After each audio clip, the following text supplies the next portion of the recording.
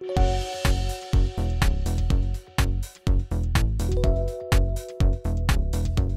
March 2017, New Century Resources began the progressive acquisition of the famous Century Zinc mine, located 240 kilometres north of Mount Isa in far north Queensland. The region boasts several major mines, from MacArthur River in the northwest to Mount Isa in the southeast. The Century mine lies in the western fold belt of the Mount Isa inlier, adjacent to the major northwest trending Termite Range fault. The purchase of the Century mine also included a 300-kilometre underground slurry pipeline to the northern port of Karumba, as well as a 5,000-tonne self-propelled, self-discharging maritime transshipment vessel. At Karumba, concentrates are dewatered before being transported to export ships anchored offshore in the Gulf of Carpentaria. Century Mine zinc concentrates have previously been sold to smelters in Australia, Asia, and even as far afield as Europe. The Century Mine site and related mining leases include the main pit and processing plant to the north, the large tailings dam to the south, an airstrip to the southeast, and related exploration tenements in the surrounding region. In terms of geology, Century is a zinc-lead-silver mine lying in the western fold belt of the Mount Isa inlier, in laminated siltstone of the Lawn Hill Formation. The mine is located adjacent to the major northwest trending Termite Range fault. Repeated geological reactivation of this and associated structures have played a major role in creating the basin in which the Century Zinc deposit formed. At its height, the Century Mine was the third largest zinc mine in the world. The Century Mine sale also included all associated infrastructure, including the mobile fleet of Komatsu trucks and excavators, and Caterpillar dozers, and a 7 million tonne per annum processing plant.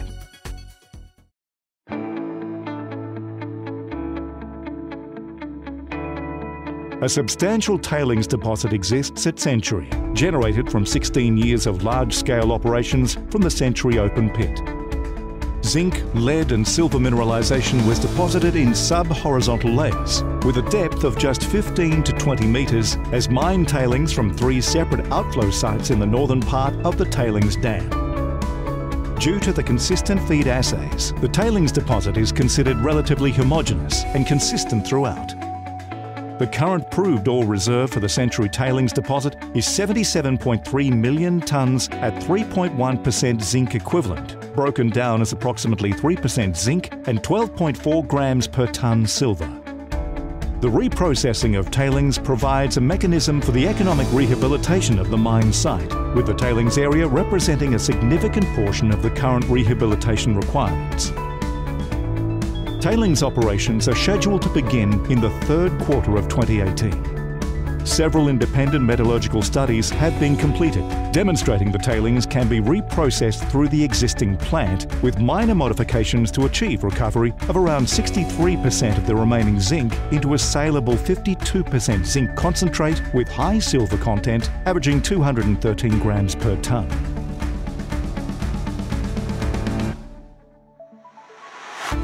A slurry pipeline already exists from the tailings deposit to the processing plant, which is in excellent condition after 16 years of use and is currently on care and maintenance following cessation of processing operations in 2015.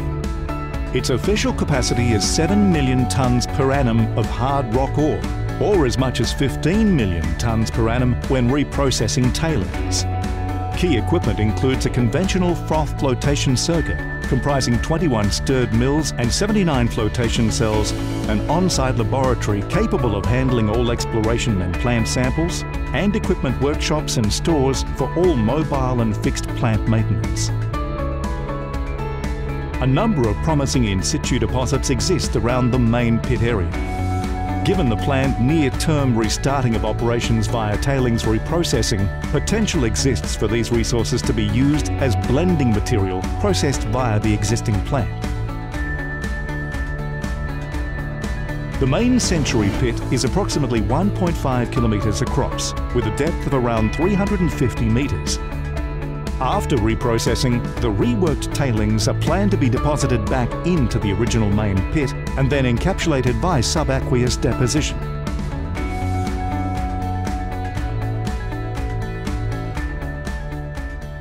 A simple cutback of the original Century main pit is found immediately to the south, known as South Block. Mineralisation at South Block is considered part of the original ore body, but was not mined due to the then low zinc price.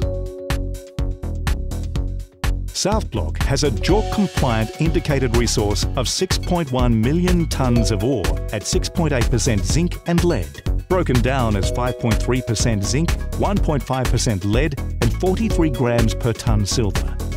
New Century has engaged the Wani Regen joint venture to carry out mine design, engineering and costing services as part of an upcoming formal feasibility study.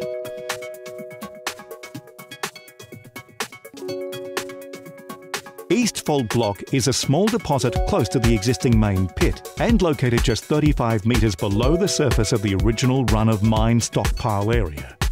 The JORC-compliant mineral resource for East Fault Block is 0.5 million tonnes at 12.7% zinc and lead, comprising 11.6% zinc, 1.1% lead and 48 grams per tonne silver, for a total zinc equivalent metal content of 64,000 tonnes. East Fault Block would be a simple open pit operation with significant upside potential due to an impressive high-grade drilling intercept of 26.8 metres at 15.8% zinc directly below the current resource. Silver King is a high-grade silver-rich deposit only 1.5 kilometres from the main Century pit. Discovered as far back as 1897, Silver King has a history of small-scale underground mining, including small shafts and workings to a depth of around 60 metres. Estimated historical production was over 3,000 tonnes of lead and 100,000 ounces of silver. The current JORC-compliant inferred resource for Silver King is 2.7 million tonnes at 19.4% zinc and lead, broken down as 6.9% zinc, 12.5% lead and 120 grams per tonne silver. Silver King was not mined previously due to its underground nature and relatively small scale compared to the main Century pit. Today, with higher lead and silver prices, Silver King has potential to be an economic operation as well as upside potential along strike.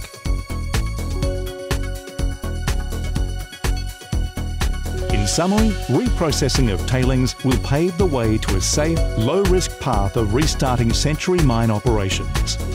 From there, New Century Resources has excellent potential for immediate development of nearby deposits, as well as longer-term exploration potential in the surrounding area.